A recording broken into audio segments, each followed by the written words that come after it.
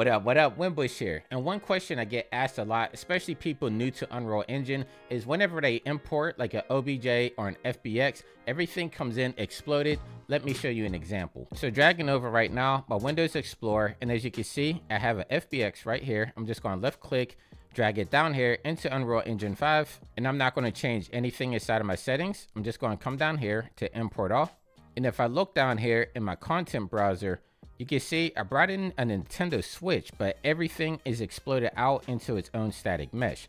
Now, if I selected all of the meshes and I actually drag them in all at once, everything will be combined. But if I turn around, like everything looks as is, but if I come over here to my outliner, you can see that we have each individual piece separated, which might work for you, but for a lot of people, they just want this all as one static mesh. So a way to get around this is if I come back over here to my content browser, I'm actually going to go into a new folder, and then I'm going to pull back up my Windows Explorer. I'm going to take that same FBX, left click, drag it into my content browser. And this time under FBX import options, if I come right here under mesh, right here where this tab says advanced, if I left click on this and I come down here, you can see we have a tab for combine meshes. Now this is going to combine everything into one mesh. So I'm going to click this on, and same thing as before, import all.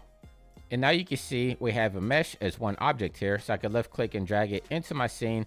And now we have our Nintendo Switch inside of our scene. And if I look at my outliner, it's all one piece. Now, if I come down here under my details panel and look under the materials, you can see that even though we have a bunch of pieces here, it only brought in 5 materials. Now let me open up Cinema 4D and show you exactly how this is built out. So inside of Cinema 4D, you can see that we do have individual meshes for everything from the buttons to the screen to the actual controller. But if you notice under materials, I only have 5 materials here.